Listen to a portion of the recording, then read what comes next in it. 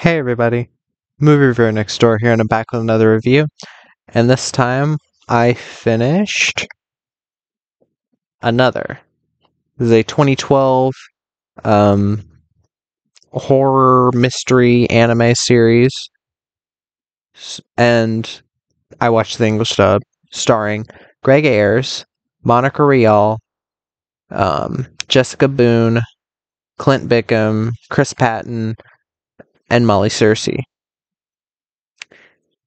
And basically, this anime is about a class in a high school, class 3, that 26 years ago or 27 years ago, a student, I think, committed suicide, and now the class is haunted.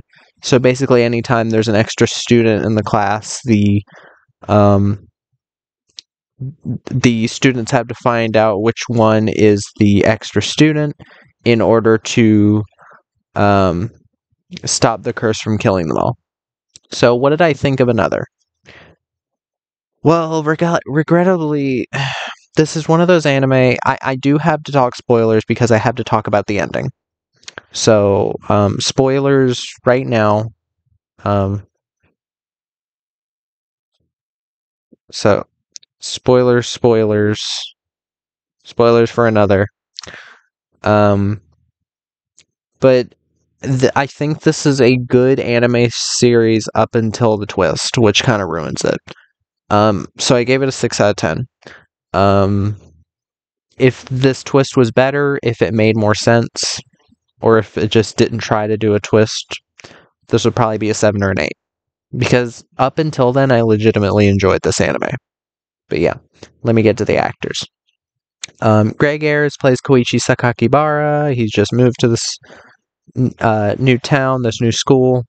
Greg Ayers is an actor that I have a love-hate relationship with because I don't think he does bad work, but I think he has the exact same voice in every fucking thing he's ever been in. And he's had over 292 roles according to BTVA, or behind the voice actors. So yeah, I can't take watching him in multiple things, uh, one after another. He's fine here, inoffensive. Monica Rial plays Mei Misaki, who is the student in the classroom who's kind of odd. She has an eye patch covering one of her eyes, which she lost and had a doll eye implanted.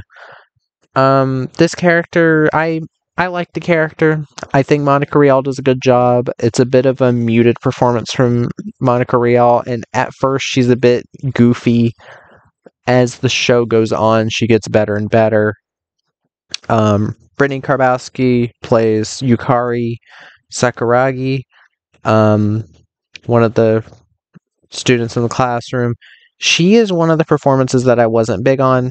Brittany Karbowski usually plays middle schoolers because she does have a bit of a higher pitched voice than everybody else, or than a lot of female voice actors in America.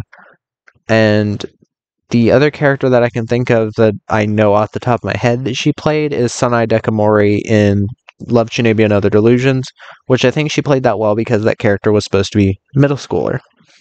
So definitely one of the low points of the voice acting here. Jessica Boone is another one as Izumi Ekazawa, who is the countermeasure, the lead officer of countermeasures with the curse within the classroom. Very wooden performance for most of it, even though she becomes very story relevant later. Clint Bickham as Yuya Mochizuki. He's fine. He's supposed to be kind of the wimp of the classroom, I guess. Kind of, I guess the femboy is how you'd say it. But he's fine. Chris Patton plays Naoya Teshigawara. He's fine too. And Molly Searcy is Reiko Mikami, who is the aunt of Koichi. She's the worst voice actor in the entire thing. She constantly mispronounces words as if she's drunk. There's one point where me and my friend who I watched this with caught this, where she says there's been too many incidences and they just left it in, and constantly she just is stumbling over her own words, and it's really just a bad voice acting performance. It reminds me of like old 80s like OVAs where they just like grab a random person off the street to dub it.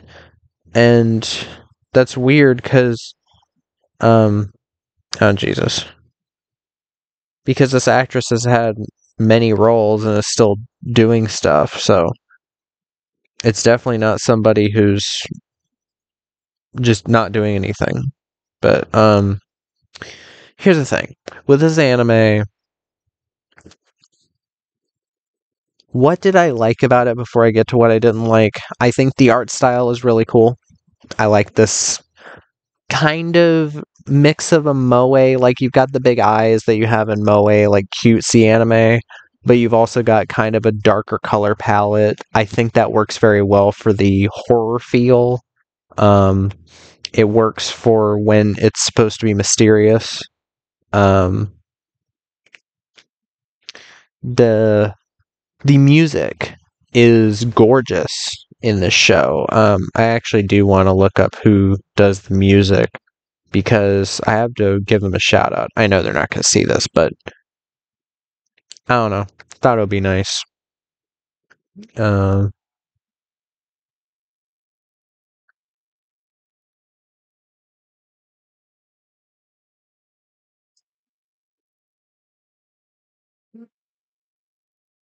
uh, Ali Project, no. Um, music producer Shigeru Saito, Yoshiyuki Ito. Um, yeah, those two. Um, I think they did a great job with the music in this. There's some really nice atmospheric tracks. Um, very cool. The deaths, I think, for the most part, the deaths are pretty shocking, pretty fucked up, well animated. Because this anime does get a bit of a recognition for being like gory, I guess, but it's not to the point where it becomes cartoonish for the most part. It feels that some of the deaths are ridiculous. There is a death where a character slips falling down the stairs, her umbrella opens up, and then she gets stabbed in the fucking throat. Um, which, that being the first death of the show, again, I am talking spoilers. I am spoiling this show because I had to talk about the ending. This being a show where there is a supernatural element, it does feel like an anime version of Final Destination quite a bit. There are certain deaths that are just normal shit that can happen. A character has a heart attack. A character dies that has asthma. I think he has an asthma attack and dies. And there's multiple characters near the end that just get stabbed and die or get hung and die. But yeah, I think for the most part the deaths are well done and don't feel cartoonish. There are a couple. There's a bit where a bunch of characters all at once get crushed by a chandelier, and then later you see one character escapes from under the chandelier only to get crushed by a column. I'm sorry, I fucking laughed my ass off at that. It just felt comedically timed. There wasn't a death that kind of reminded me of Final Destination having to do with an elevator where a nurse, the elevator cables end up coming loose and then the elevator crashes and she fucking smashes her face into the ground. It's pretty fucked up, well done. The horror feel, I think, at times really works with the show. It's going for mostly atmospheric. But yeah, like, there are many things to like about the show. And I think the characters are pretty interesting for the most part. What doesn't work about this show? The story is very convoluted.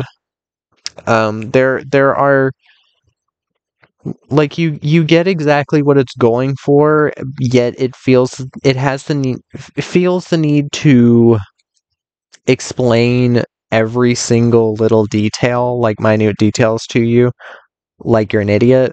And I'm not a fan of shows that do that or movies that do that. I find that really annoying. Um, when it, there is a scene where Rika, I said Rika, god damn it. Um, what's her fucking name? May.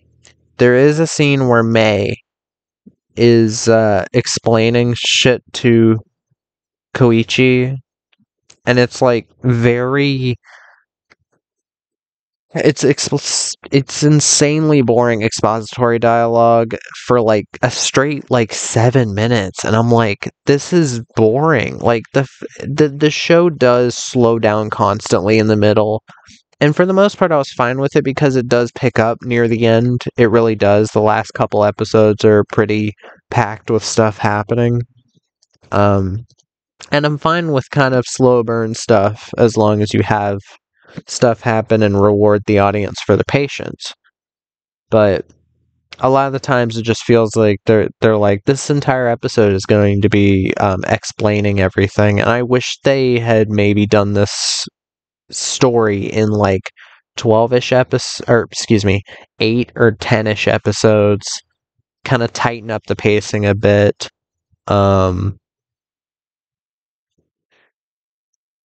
There are uh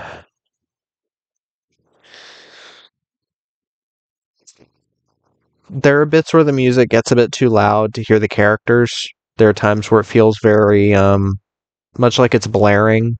Um but I do need to talk about this. The twist at the end. So the entire thing about the story is that um you're supposed to be thinking like, oh, who could the extra student be? Because at the end they find out that if you kill the dead and send the dead back to where they came from, then you can stop the curse that year, and no other students will have to die. So basically, a bunch of the students go fucking kill crazy, and turns out the killer, or not the killer, but the dead person, the extra character, was not a student, but a faculty member, Miss Masaki, who is, or excuse me, Miss Mikami, who is the same as Reiko. Reiko is Miss Mikami. Reiko being Koichi's aunt that we have not seen for a while in the show. They kind of forgot that the character existed. We had seen Miss Mikami, but these characters look almost nothing alike. There's not a scene explaining that they are the same person, or even hinting at it early on. They show this flashback as if it happened, and I distinctly remember that flashback not happening. There's a bit where she explains the rules of how this thing works, like the curse or the rules of the class 3 work, but she never mentions that rule, that at school you only call me this. But yeah, this twist makes no fucking sense. They try to rationalize it. They try to be like, oh, you noticed this was happening? This is why this was happening. And it doesn't really make sense because they make you think that they make you think that the grandparents are mourning his mother, who also had died, rather than the aunt. But yeah, it felt like a very cheap twist. Very cheap. And it kind of ruined the show for me. And apparently it did for a lot of other people, and I can really understand. I was really looking forward to how this was going to end, because I was actually having fun near the end quite a bit. But yeah, I'm not a fan of the ending, and I think it does ruin what could have otherwise been a very, very fun or very intriguing horror anime. So yeah. Um, I also, as a little bonus, I did watch the OVA. The Other, I think it was. It's mostly just an extension of a flashback that May had about her sister dying, and it basically explains a bit of her character where she doesn't like Ferris wheels because her sister died on the Ferris wheel, or died after going on a Ferris wheel. She faints and then turns out she has leukemia and she dies before she's able to answer May's call. And it is a bit of a bummer to end everything on, but still, I enjoyed it for what it was. Didn't get me as angry as the ending of Another did, but still, yeah. That's about all I have left to say. This anime, I would recommend it if the ending made sense, but the ending doesn't. But at least it wasn't super long. It's like 5 hours. Because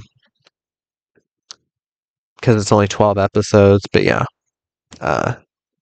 not huge on the anime. It's not bad, but it's just okay. The ending really did kill a lot of it for me, but yeah. That was my review of Another. If you've seen the anime, let me know what your thoughts are in the comments down below. If you have any recommendations, put those down there as well. And Movie Reviewer Next Door, out.